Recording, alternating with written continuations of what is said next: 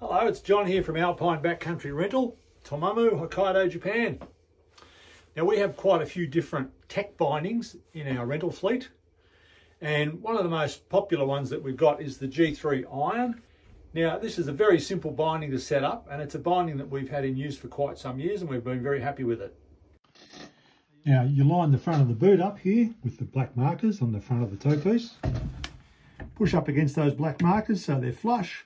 Then with the weight of your toes, you just push the front of the boot down. Now what we have to do is to adjust the rear turret. You can see there's quite a bit of a gap here.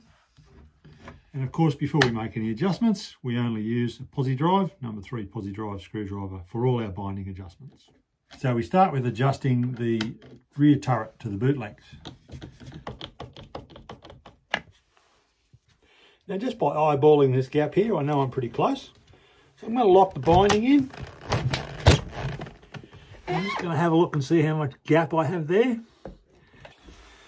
Now just in here, it's just slightly touching, and what I want to do is just to take it back a little bit, just till I see a little bit of light in there, and then take it forward again so that I know the turret is just touching the boot. So we don't want to have a gap, but we don't want to have that too tight.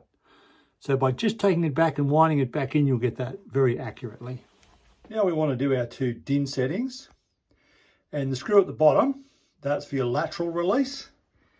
And the adjustment window for that is there on the left-hand side of the binding. And for the forward release, that's the next screw up. And the adjustment window for that is sitting there on top of the rear turret. Now, in order to go into hiking mode, we do need to take the boot out of the binding, unlike some of our other bindings. Grab yourself a ski pole, push down the front, and wiggle forward, and you're out of the binding. So what we want to do is put our hand down on the brake plate and rotate the rear turret to 2 clicks. So 1 click, 2 clicks. And then you make sure that brake plate is locked in. Now it can go in either direction, left or right, holding the brake plate down and round to the other side and locking that brake plate in. To go back into ski mode, I like to hold the brake plate down and rotate the turret, and you're ready to put the boot back into the binding.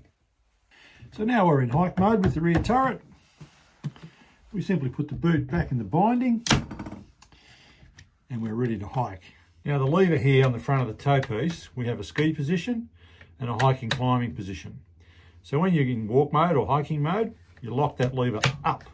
And what that does is it ensures that you don't accidentally come out of the binding when, for example, you might be doing a kick turn on a climb. And you press it back down to go into ski mode. Now it's really critical, the safety issue here, it's really critical that you never ski with this lever in the locked position. Because what that'll do is lock out the DIN setting. And if you do have a bad fall, you could cause yourself an injury because the boot may not pop out of the binding. And now that you're in hiking climbing mode, you can just use your pole to lift up your climbing levers. So 1 climbing lever, and when it gets steeper, the 2nd climbing lever. This is to take the pressure off your Achilles tendon, off your calf muscles, and by standing over the binding like this, you get better grip with your skins. And there's just one final point I'll make for those of you that are very dexterous. You can actually put this into climbing mode without taking the boot out of the binding, but it does require some practice. You need to be able to lean back, be quite flexible, and to flick that turret around. Okay, so that's the G3 iron setup.